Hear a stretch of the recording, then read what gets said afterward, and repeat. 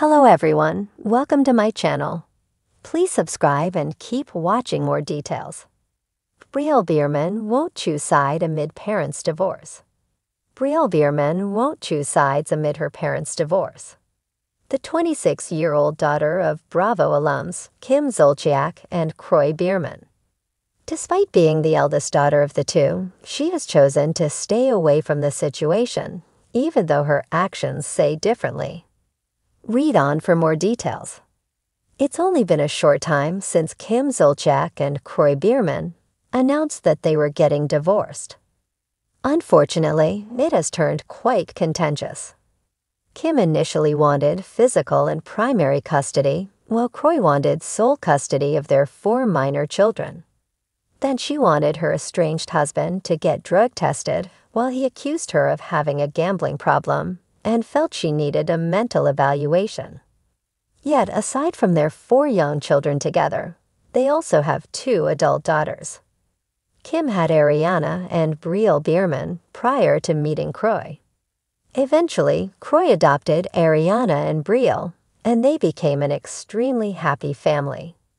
Sadly, when Kim Zolciak and Kroy Biermann filed for divorce, it seemed the girls had to choose sides. Quite quickly, Brielle unfollowed Kroy on Instagram, while Ariana seemed to stay on good footing with him. Now she seems to be following him again, and appears she will not be taking sides either way. According to In Touch Weekly, a source spoke to Us Weekly and had this to say: "Everybody knows that Brielle and Kim's bond is unbreakable, so it was natural for her to take her mom's side when they filed for divorce." This explains why she unfollowed Kroy on Instagram after the filing. However, it seems that she took time to think about the situation and is not going to side with either parent. The source continued, "After taking some time to take a step back and reevaluate things, Brielle loves her dad too. Kroy has been there for her in every way and has shown her nothing but love since he came into her life. So Brielle decided to refollow him because she's not going to take sides in her parents' separation.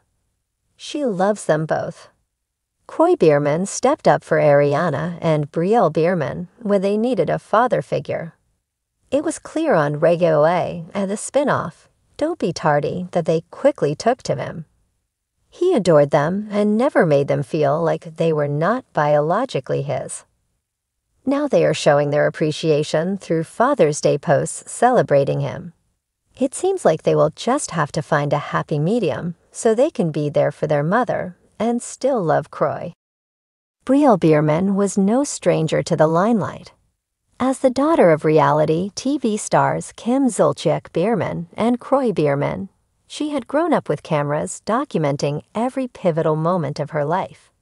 But even with her experiences on The Real Housewives of Atlanta and Don't Be Tardy, nothing could have prepared her for the storm that was brewing behind closed doors.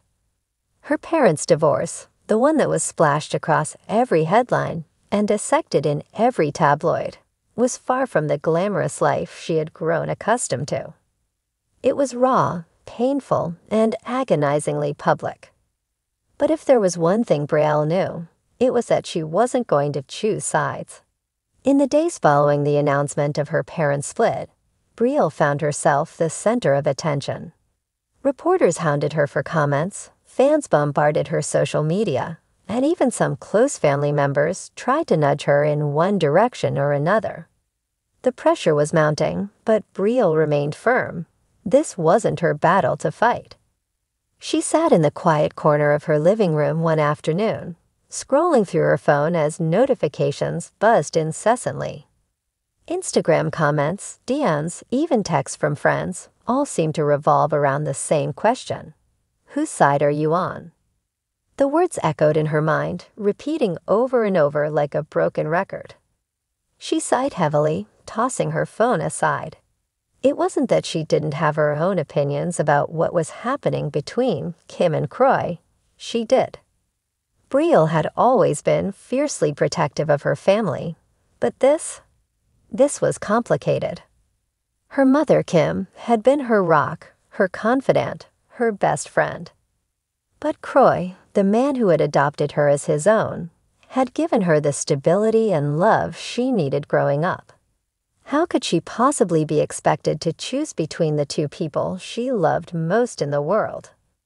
As the weeks passed, Brielle became more introspective. She began to notice subtle shifts in her parents' behavior. Kim was more withdrawn, less of the bubbly personality everyone knew her for. Meanwhile, Croy was tense, keeping his emotions locked tight behind a stoic exterior. The atmosphere in their once vibrant home had turned cold, and every interaction between them seemed to be tinged with bitterness. Brielle didn't know what had caused the rift, not entirely. Sure, she had heard the rumors, financial troubles, trust issues, arguments about the kids. But none of it felt real to her. How had things spiraled so far out of control? She longed for the days when their biggest problems were what to wear to a red carpet event or what shade of blonde to dye their hair next. Sitting in her room one night, Brielle couldn't help but reflect on the countless family dinners they had shared, the vacations to exotic locations, the laughter that once filled their home.